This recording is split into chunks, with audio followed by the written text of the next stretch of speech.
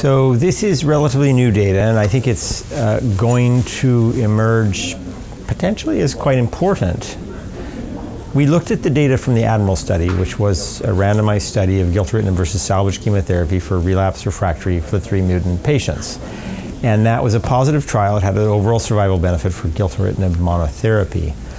But then we broke the patients down by mutation status to ask, are there any that responded better or worse? Were there any differences? And I think the big points were we could find no subgroup in which gilteritinib did not thoroughly outperform chemotherapy. But even then we found some interesting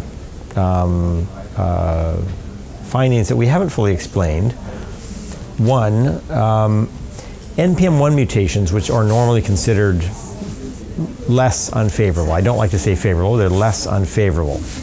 At diagnosis, they're less unfavorable. It turns out in this setting, they're quite unfavorable, at least with chemotherapy. So a patient with an NPM1 mutation who's relapsed and has a FLT3 mutation does appallingly poorly with chemotherapy. Gilteritinib doesn't seem to mind, and as I mentioned, there's really no subgroup where it doesn't do just fine. We noted in addition that there was a distinct subgroup. 1/4 of the patients had a combination of FLT3-ITD, DNMT3A, and NPM1 mutation. And they seemed to respond remarkably well to gilteritinib, such that it looked very different than a relapsed AML population. It looked like a newly diagnosed population. They had a remarkably good survival, and in contrast, the chemotherapy did appallingly poorly.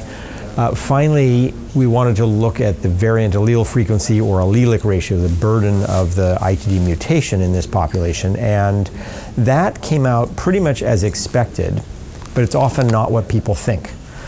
They would think that a high allelic burden is going to really work, gilteritinib will be very effective in a patient with a high allelic burden.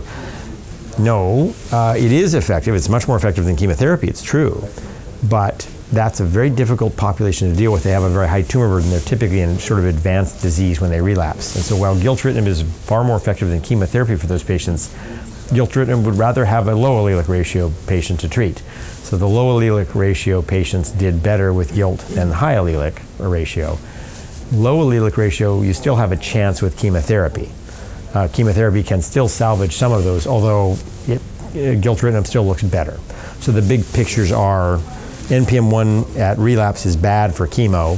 DNMT3A, NPM1, FLT3-ITD is a uniquely responsive subgroup for gilteritinib, and we want to look at that with other FLT3 inhibitors. And allelic ratio, the more you have, the more disease you have, the worse things are, but gilteritinib, again, clearly better than chemotherapy.